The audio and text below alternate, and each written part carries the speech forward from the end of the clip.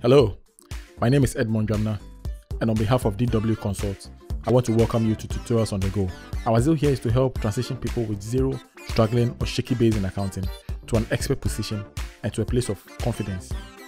It is also a platform to assist in the smooth studying of the ACCA and ICA professional qualifications, as well as for any tertiary accounting discipline. All that is required of you is to subscribe to our channel and click on the notification bell as well to be part of the program. Tutorials on the Go, bringing accounting to heart. Now to this episode's lecture. Fair value, IFRS 13. Now, the objective of IFRS 13, fair value measurement, applies to all IFRSs that require or permit fair value measurement or disclosures, and provides a single IFRS framework for measuring fair value and requires disclosures about fair value measurement. Now, the standard defines fair value on the basis of an exit price notion and uses a fair value hierarchy, which results in a market base rather than an entity-specific measurement. Let's look at some definitions. We'll start with a fair value. Now, the fair value is the price that will be received to sell an asset or paid to transfer a liability in an orderly transaction between market participants at the measurement date. All this explanation goes to tell that the fair value is the exit price. Okay. Now, an orderly transaction is one that assumes exposure to the market for a period before the date of measurement to allow for normal marketing activities, that is buying and selling and negotiation, to take place and to ensure that it is not a forced transaction. Now, when measuring fair value, an entity uses the assumption that market participants will use when pricing an asset or liability under current market condition. So consequently, fair value is focused on the assumption of the marketplace and it's not entity specific. So this means that the fair value is measured using the same assumptions used by a market participant and takes into consideration the same characteristics of this asset or liability. Okay, so such conditions will include the condition and location of the assets and any restriction on its sale or use.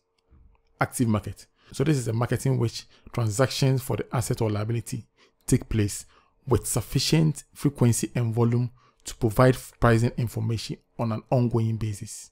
Exit price. So an exit price is the price that will be received to sell an asset or pay to transfer a liability. Highest and best use. Now, the use of a non-financial asset by market participants that would maximize the value of the asset or a group of assets and liabilities within which is going to be used. Most advantageous market.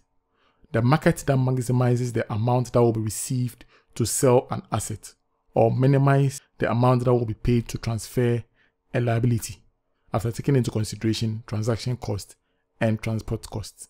The final one is the principal market.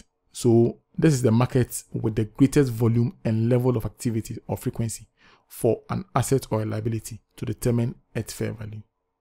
When it comes to input, IFRS 13 adopts a hierarchical approach to measuring fair value by categorizing the input used in valuation techniques into 3 levels. So level 1, inputs that are unadjusted quoted prices in active markets for items identical to the asset or liability being measured. Now, if there is a quoted price in an active market, an entity uses that price without any adjustment. Okay, so an example of this would be prices quoted on a stock exchange. Okay, so here, this kind of inputs are the ones that are quoted in an active market and require no adjustment in pricing the asset or the liability. So level 2, and these are inputs other than the quoted prices determined in level 1, the ones that do not require adjustment, that are directly or indirectly observable for the asset or liability. So they are likely to be quoted asset or liability for similar items in an active market or supported by market data.